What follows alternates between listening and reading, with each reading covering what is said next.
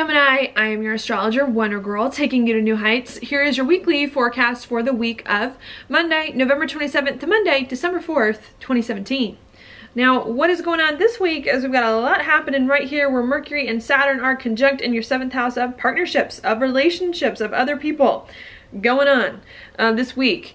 Really trying to make some big commitments and some big decisions about relationships. Who do you want in your life? How do you want these people in your life in some way? Trying to just figure out here what's going on and who you can commit to that you feel like is good for you in some way. Perhaps some new relationship chapters as well.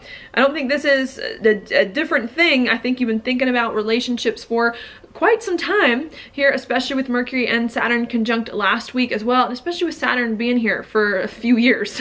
I think relationships have been something you've been thinking about, but I think Mercury and Saturn here are asking you to make some decisions here, make some choices, figure some things out, and make some commitments so that you can start to do what needs to be done with relationships and have some of the relationships that you want and need. Okay, so that's what's happening there this week. While that's going on, we also do have Jupiter hanging out in your 6th house of your job and of your daily routines coming in. I think you're trying to figure out how you need to change your job, what you need to do differently on your job or on your daily routines in some way. I think this has a lot to do here where Neptune is in your 10th house of your career. And your social standing and your life direction in some way, with Jupiter and your 6th making a trine over to Neptune in your 10th house. So I think you're really trying to figure out what kind of job you want, how you can expand your job, how you can have the good set of daily routines that works for you, that can help you move your life in the right direction, have the career that you want, have the social standing or the reputation that you want in some way. Okay, and I think you're trying to figure that out with both Jupiter and Neptune being here. I think there's a real opportunity for you to get some insights about your job, about your daily routines, and about which ones you need to put you in a better place, which can also help you too with your relationships, to figure out your relationships and what people you need in your life as well. Now, while you're trying to figure out your job and your daily routines so that you can have a better career and a better life direction that you want, I also do think that there could possibly be some insecurities or some fears that do come up as well in regards to that. That's because we do have Venus here still in detriment, where it does not like to be in Scorpio, in your 6th house in a trine over here to Chiron in your 10th. So I think as you're trying to figure out what job you need, what set of daily routines to create a life that you want, maybe still a little bit worried that you don't know if you're doing the right thing. Is this the job really for you? Is this the career? Is it going to work out? Can you work these things together? And I think the message is not worrying so much here about where your life is going and about if it can work together, and just moving forward anyways, doing what you think is best for you on the day-to-day that can create a life for you that it is that you really want, and to not let all of these uncertain feelings hold you back from moving forward.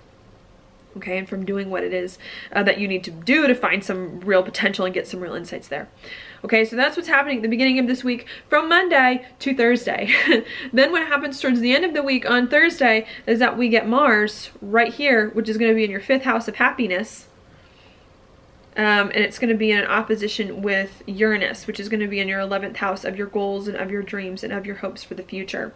So after you're trying to think at the beginning of the week about how you can really have a job and a set of daily routines that are going to put your life in the right place, and who can help you here have the job and the daily routines that you want, I think there could be some unexpected things that come up in regards to any groups of people that you associate with, in regards to your goals or dreams for the future, or who it is that you feel inside to be authentically yourself. Maybe you get some unexpected insights about your life and about where you see your life going, or something comes up that changes a little bit your life and who you thought you were going to be. And I think what you're going to have to figure out then is how to take some of these insights about your life and about where you thought it was going that perhaps you weren't expecting, and integrate it into what makes you happy, and how to be happy here with these new goals, with these new insights, and to do something that it is that you enjoy now that kind of your vision for life has taken a weird turn.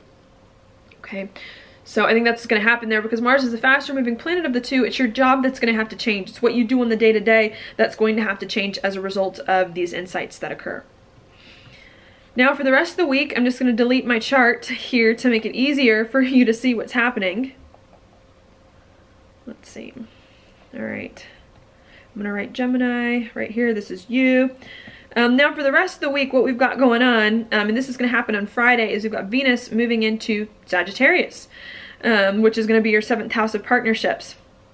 really making some of the uncomfortable things that you were feeling while Venus was in Scorpio about your job and about your daily routines and about what was going on there. I think it's going to make it a little bit easier for you. Well, let me write this again. All right, I think it's going to be a little bit easier for you to have some of the relationships that you need towards the end of the week, to think more seriously in a much better way about the people that you need in your life. The end of the week to me is less about what your job is like and what you need from your job, and more about, all right, what are the relationships going on? What can happen with other people that you need to put your life in the right place in some way that should be a little bit easier than it was at the beginning of the week.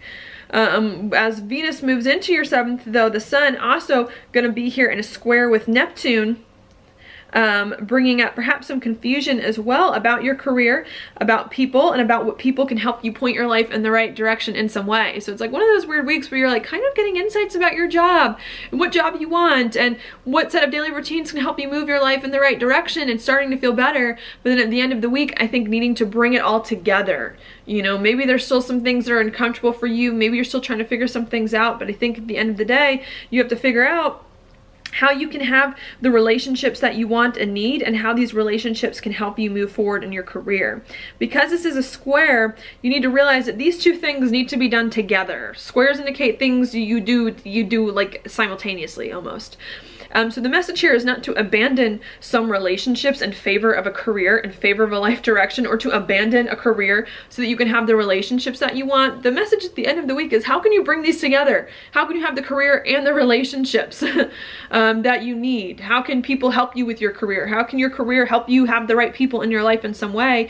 And I think that's what you're trying to figure out at the end of this week, is how to bring it all together and to overcome some of these issues that keep coming up time and time again, and finally get some real clarity on it moving forward, okay?